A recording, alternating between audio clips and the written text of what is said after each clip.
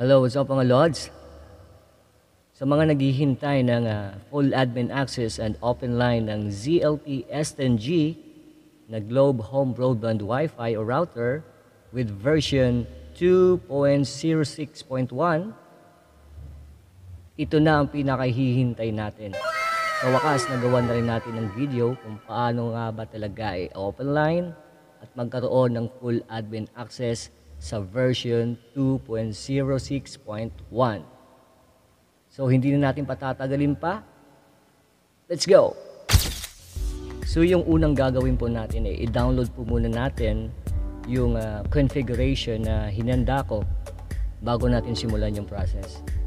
So, naka-indicate po at nakalagay po dun sa description ang download link po. Paki-download na lang. So, i-download lang po natin yung file.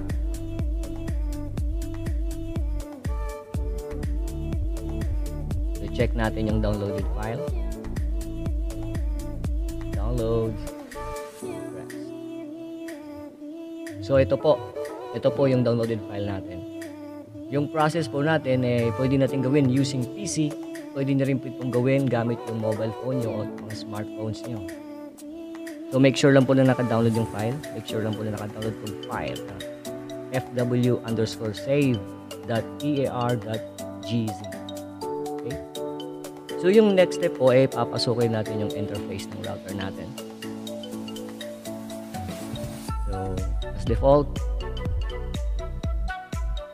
192.168.254.254. Enter. So make sure po na naka-login kayo. So provided naman po yung default username and password niyan. Like this. So dito po naka-indicate yung firmware version ng router natin, S10G_2.06.1. So mas pinadali po yung process natin ngayon, unlike dati na medyo komplikado. So at this time po, dadaan po tayo sa firewall. So click the firewall.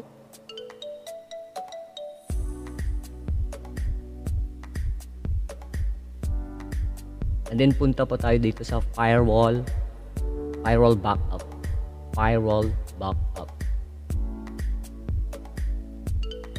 So first thing po, dapat i-backup po muna natin yung configuration ng router natin para just in case pwede natin siyang ibalik back to default. So para po ma-save yung configuration ng router natin, so we need to export. Click export.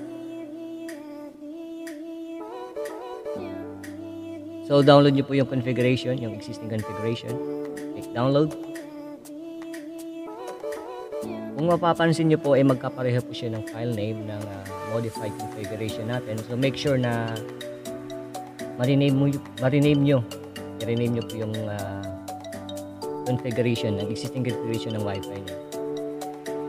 Pinangalanan ko po siyang default para po matandaan ko na ito po yung default settings ng modem ko.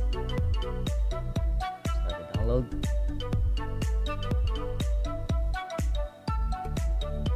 So i-recap ko lang po yung ginawa natin. So first, dinownload natin yung modified configuration.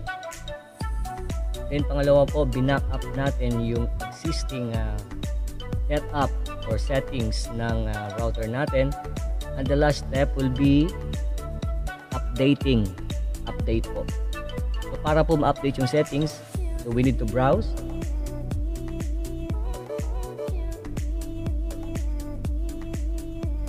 And then hanapin po natin yung kaninang unang dinownload natin, yung from Mediafire.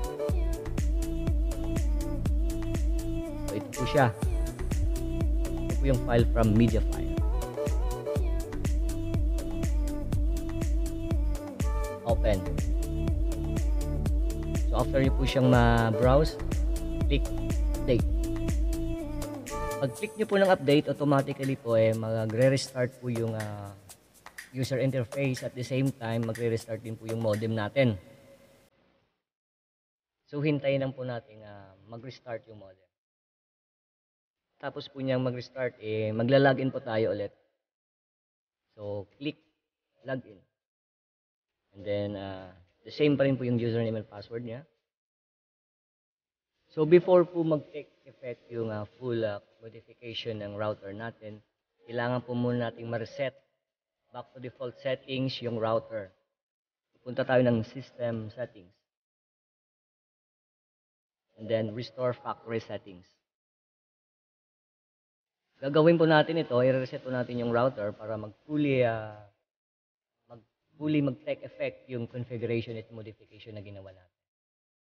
So reset factory settings. So after nating ma-reset yung router natin, doon na po natin sisimulan yung setup using full admin access ng bago nating settings. So click yes. Continue para ma-reset. So hintayin nyo po lang mag-restart.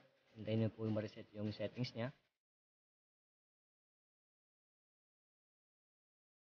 So kailangan natin mag-login ulit. Login. And then enter nyo po yung default username and password. Login.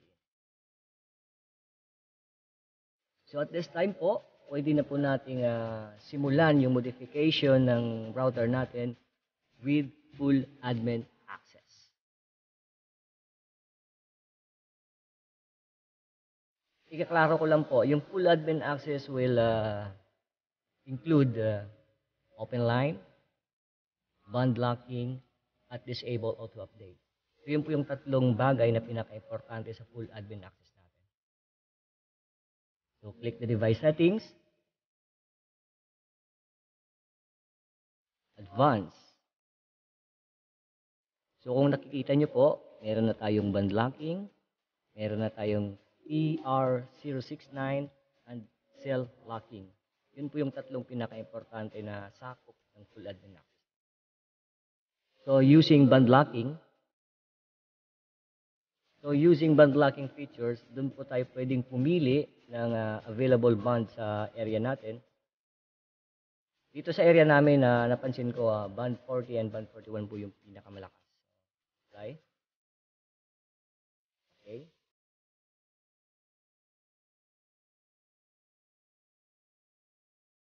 And then proceed tayo sa TR069. So gamit po yung TR069, dito po natin pwedeng i-disable yung auto update ng router natin para hindi po siya update sa susunod. Para po ma-maintain natin yung modification. So kailangan na po natin gawin is to uncheck. Lahat ng naka-check dyan, i-uncheck na lang, then apply.